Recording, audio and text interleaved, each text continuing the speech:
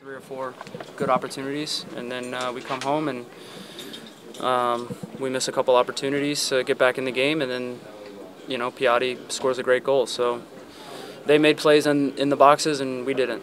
I mean, it's pretty simple. The tactics, I mean, everyone could see exactly what they were going to be. So when you aren't sharp and you don't finish your chances, I mean, you always leave yourself open to a goal on the counterattack, and that's what happened. What was maybe the biggest difference from you guys were riding high, 20 games unbeaten, and then you dropped 2 in a row and win at most counts? What do you think changed the most from the streak to these last 2 games? We didn't score goals. I mean, in the 20-game unbeaten streak, you're finishing your chances and creating chances and keeping things tight in the back. And in this series, we let 4 or 5 plays get away from us, and Montreal was clinical.